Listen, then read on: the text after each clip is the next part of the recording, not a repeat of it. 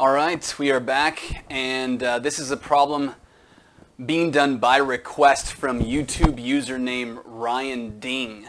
Okay, so this is the 2019 AMC 10A problem number 24. We're going to use a lot of techniques in here. Get your small notebooks ready. Get ready to pause the video to write things down if you're preparing for the competition. Let P, Q, and R be the distinct, that means different, right, roots, okay, of the polynomial here. Now, notice it doesn't say equals 0 because they don't need to. A root is an x-intercept. It is a solution to f of x equals 0, right? It is all those things. Okay, so it's the x cubed minus 22x squared plus 80x minus 67. When you see that during the test, you're not going to process that in any meaningful way. Okay, polynomial roots, got it. That's what you should do. Don't try to read it like I just did. Just gloss over it and keep reading. It is given that there exists real numbers a, b, and c such that 1 over, and now they've switched it to s. So we have 1 over s cubed minus 22s squared plus 80s minus the same thing equal to a over s minus p plus b over this plus c over that. Okay, for all s that is not an element of the set P, Q, and R. Why? You could ask that. Why is this here? What does this mean? First off, an element of is this symbol that looks like this. It looks like a C kind of, and then it gets changed into an E. And if they put a slash through it, it means it's not an element of. And so why would they tell us this? What would happen if it was equal to P? Well, you can see you're going to get 0, right? And because these P, Q, and R are roots, this would be 1 over 0 as well. And we can't have zeros in the denominator. That's not allowed. So that's why this is here. What is 1 over A plus 1 over B plus 1 over C? Okay, so the first thing is this looks an awful lot like something you will either encounter possibly in an Honors Algebra 2 course, possibly in a pre-calc honors course, or even just regular, and definitely in a calculus course at some point. Usually I think BC would have it before AB, but I'm not 100% sure on that. Okay, so what is it called? It's called partial fraction decomposition. If you want to do research on this, partial fraction decomposition. Decomposition. That is the first concept we will use. I'm going to demonstrate it really quickly so that you can get a feel for how it works.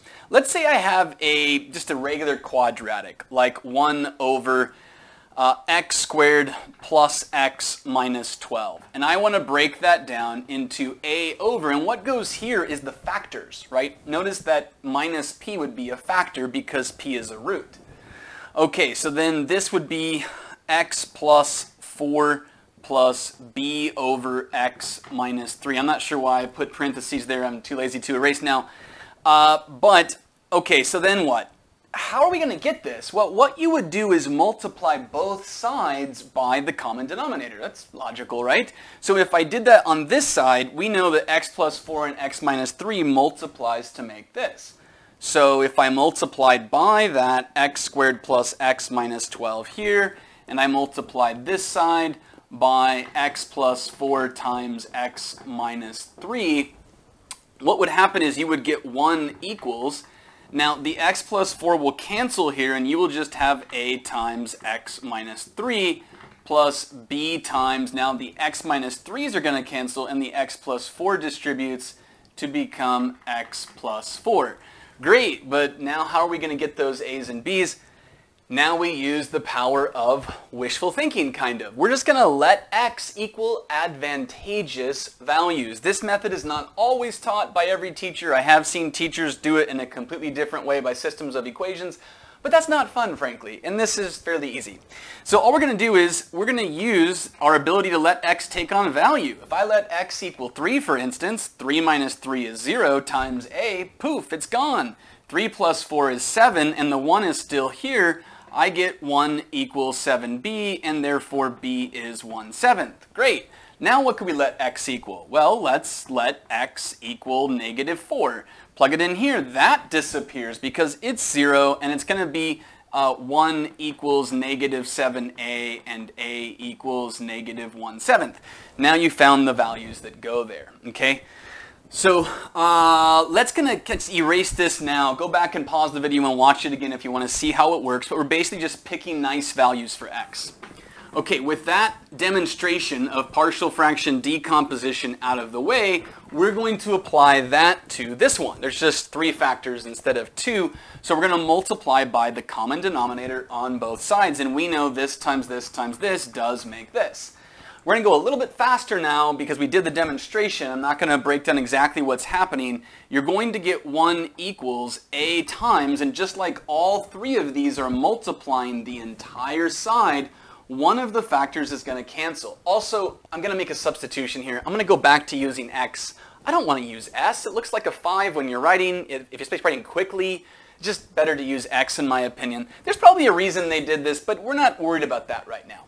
So we're just going to toss an x back in. Now, the x minus p term would have canceled here, but these two would not have canceled with the a term, right? So we're going to get a times x minus q times x minus r, plus the b, and now the x minus q term would cancel, but these two denominator terms would not cancel when we distributed.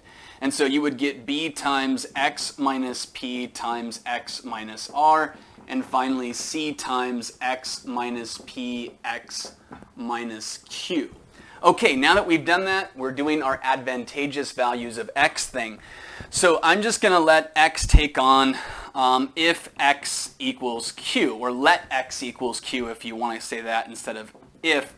So if x equals q, this term will go to 0, as will everything in this expression. So will the backside. The only thing left will be the b term. And you will get 1 equals b times q minus p times q minus r. Okay, great. Now, what are we going to do with that? There's still a lot of things we don't know. Now we pause. Don't be so quick to rush to the next step. Let's think about what we're looking for. We want 1 over a, 1 over b, and 1 over c. We've got a b here and a 1 here. Put it together, guys. You're going to divide by b. So you divide by b to go here. By guys, I mean the universal guys and gals both, yes. Okay, because, yeah, so then here we go. We're going to cancel and get this. And we're going to have 1 over b equals the product of these two. Now, because we've done that one, we can guess what's going to happen with the rest, right? If I let x equal r now instead, this expression will go to 0, r minus r being 0. This one will too, but the back one won't. And you're going to get 1 over c equals x minus p times x minus q. Lastly, we will let x equal p, and then this term will go to 0, this term will go to 0. All of that is a 0 now, and you're going to get 1 over a is equal to, oh, it shouldn't be an x. I'm sorry, I changed the x, my bad. We'll just change that real quick. It should have been an r because we let x equal r. R minus p, r minus q. So 1 over a, now this is going to be when x is equal to p, so it'll be p minus q. Again, we're just dividing by a, and the two factors are what's left. So we're going to get p minus q times p minus r. Okay, great. Well, we got the things we want. We want these 3 things. We just need to add them, right? This shouldn't be so bad. When we add them, I'm going to go ahead and distribute this. So I'm going to get q squared minus rq minus pq plus rp. Okay? Then the second one, when I add it, the 1 over a, I guess we're doing it in a weird order. That's fine. We're going to get a p squared. A p and a negative r is negative pr, a negative qp, and a plus rq. Finally, with the top one, 1 over c here, distributing, I'm going to get an r squared term. We're going to get a negative qr, a negative rp, and a plus pq. We should get some cancellations here, right? So negative rp and positive rp, those are going to cancel. I've got positive pq and negative qp, those will cancel. Negative qr and positive rq, those will cancel. What do we have left? Don't lose anything. You've got q squared, you got p squared plus q squared plus r squared minus, and we're going to have one PQ term, one PR term, and one RQ term. Okay, so, well, why these all have negatives, and there's a name for this. Your brain hopefully has picked up on exactly what we're going to do next, but maybe not, because it is a little bit more advanced technique of Vieta's formulas. So you'll want to learn Vieta's formulas for quadratics, and if I take the negative out of here, it's negative PQ plus PR plus RQ. Well, what is that? Well, glad you asked. These are the what? These are the roots. And in Vieta's formulas, we will commonly call these the pairwise products of the roots. So the pairwise, meaning I paired them up, P with Q and P with R and Q with R. There's three pairs you can make. This is the sum of the pairwise products of the roots. I'm not going to prove to you exactly what's at stake here, but we will make the statement so that you understand what we're getting it from. If I take this expression, x cubed minus 22x squared plus 80x minus 67, and I set it equal to 0, okay? The sum of the pairwise product of the roots is this coefficient, the coefficient of the linear term, the x term, and it's going to be that over this one, which is 1. You're going to get 80.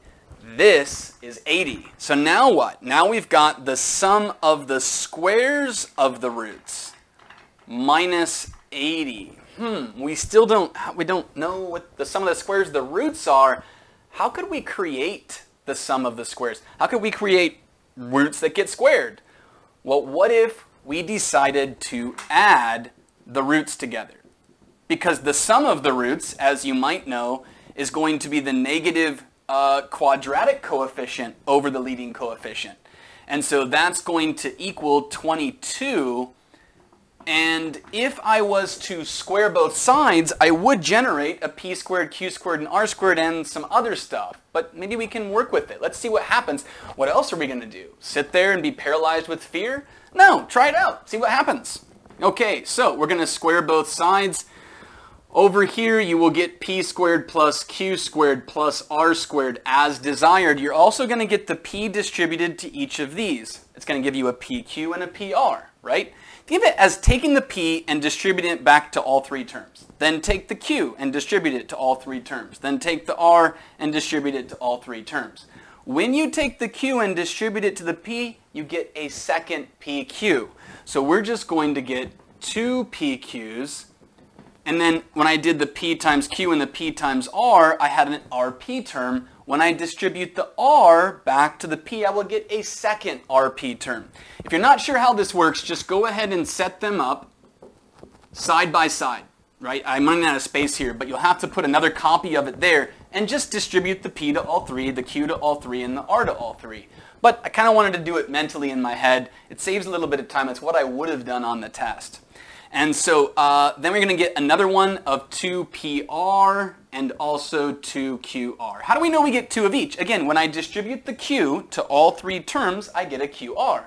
When I distribute the R to all three terms, I will do R times Q and get a second QR. Notice that this is 2 times the what? We called it the pairwise, that is pairwise product of the roots, and we already know its value is 80. When we double it, it's 160. So then we know what this is. This is 484. You should have your squares memorized from 1 to 30. I mean, you should, yeah. Sometimes I'll forget one, like 23 squared is 529, but usually I have them all down. So make sure you reviewed it for the test so you can quickly calculate during the test. So 484 equals this, and this is written here.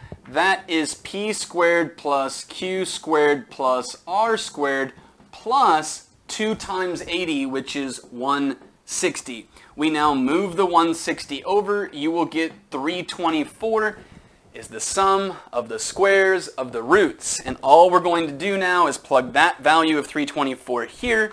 We will subtract 80. 324 minus 80 equals 244.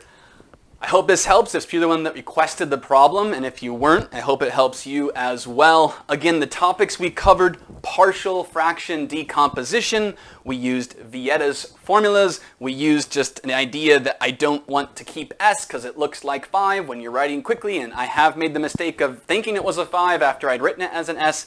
I just don't want to get into it, so I just swap it back to X again. Okay, we also learned about the element of and not an element of. And that's about it. Everything else was just progression of thought and pausing to notice this B here and a 1 here, and if I divided, I would create one of the things I would like to have. We also learned a shortcut method for resolving partial fraction decomposition, that is letting the X take on advantageous values. I hope this video helps you guys. Like I said, I will see you in the next one. You guys have a good night.